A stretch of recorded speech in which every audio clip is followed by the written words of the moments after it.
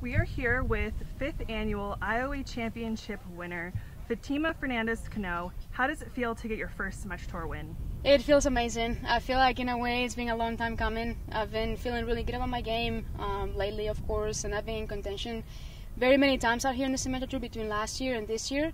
But to finally get it done, I don't really have the words to express it. It's just a little bit overwhelming right now. I'm sure I can find them tomorrow. I've seen a smile on your face since you were walking up 18 fairway here. Your friends waiting to throw water all over you.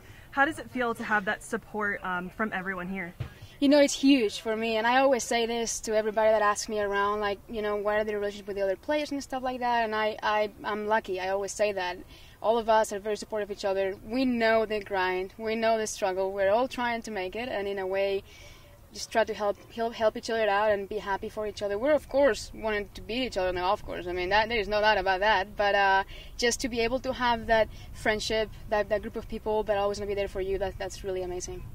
Earlier this week, you talked a lot about patience. That's something that you've been working on. How were you able to stay patient out there with the battle with Greta and getting through all the way to the end? Well, at the very beginning was the toughest part for me, just because it's very, like I said, it's very easy to get ahead of myself at the very beginning. So I made sure that I took it one shot at a time, made sure that I did sometimes my breathing exercises to just stay in the moment, which has been huge for me, to be honest, because I tend to get a little bit ahead of myself.